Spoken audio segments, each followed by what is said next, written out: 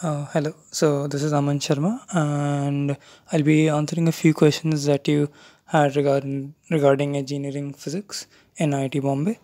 So yeah, let's start. So the first question I have is, what reasons drew you towards taking engineering physics after JEE? So the thing is, after JEE, I took up material science, and after a year, I changed my branch to engineering physics.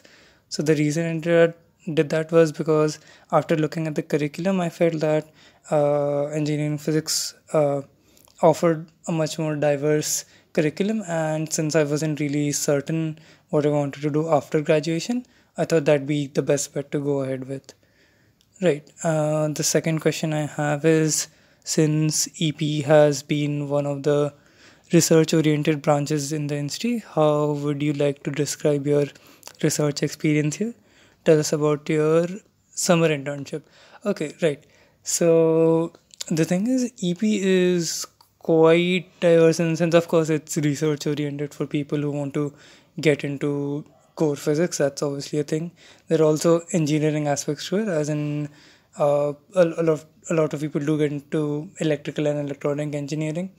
A lot of people also get into data analytics, because a lot of things that you'll train in EP is to analyze data. With regards to physics, that would be experimental data, but same techniques are used in other aspects as well. So a lot of people get interested in data analytics and financing for that. From that. So saying EP is strictly an research oriented branch is a bit misleading. But that being said, it's definitely one of the more heavier branches focused on research. As far as my summer internship experience was, yeah, it was in the graduate university in Sokendai, so that's in Japan. So my experience was mostly to work with, again, data that came out of this neutron accelerator and some material analysis from it. So yeah, so that pro is, so like once I was there, it gave a very broad picture of how physics can be applied to things not restricted to physics. So yeah, I think there'll be questions that, so I'll just go ahead with those. Right. If a person is not completely interested in his or her core branch, how much effort will it take to put in order to perform decently after the span of 4 years? Right. So as far as EP goes, it's uh yeah. So even the core is pretty diverse. So it's hard to find someone have who won't find anything interesting in the entire core. But yeah, there are definitely people who are interested in uh things outside of engineering or physics itself. So even for those people, physics offers a lot of math and a lot of statistics that helps them in these other fields. So yeah, but as far as effort goes in having a decent performance, it's not a lot as compared to some other branches, but it's not completely uh, tame as well. It has a lot of, you'll have to put in some extent of effort, but it's not exceptionally hard as well. Right. Has your department allow you an exposure in extracurricular activities? If yes, what did I pursue in the NST apart from academics?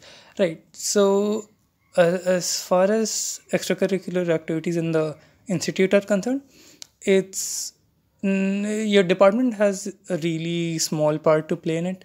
In the sense, it's more on you. It'll be more on you to the extent of courses and academics you want to take up, trading off your extracurricular activities.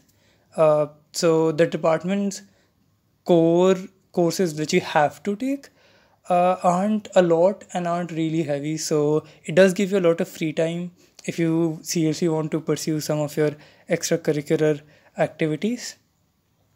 Right. Uh, I did take part in a lot of extracurricular activities throughout my stay in the institute.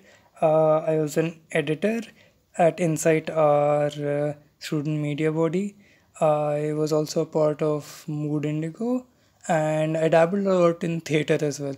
So yeah, so it's more on how you want to handle your free time. You always have the option in physics to take up more academics and uh, restrict your free time, but there's also the option of uh, not taking up your extra courses, instead diverting your time towards these extracurricular activities. Right. So there's a common myth that EP is a research-oriented branch and therefore not very relevant for people who seek non-core opportunities. Would you like to address this notion? Right. I think I already addressed this. Um, yeah, but just to reiterate that EP provides you with a lot of things which might be applicable in other branches as well, including non-core. But the case is you'll have to put in that slight effort to make the connection there. So yeah, that's definitely one thing. Right. Finally, what are your plans after graduation? Oh, okay. So I got interested in the research aspect of it, and I've decided to go for a doctoral program in the University of California in San Diego, where I'll pursue my PhD in physics, focusing on biophysics. So yeah, that's my plan ahead. Right. So I think that covers most of the questions. Good luck and have a happy stay in the institute.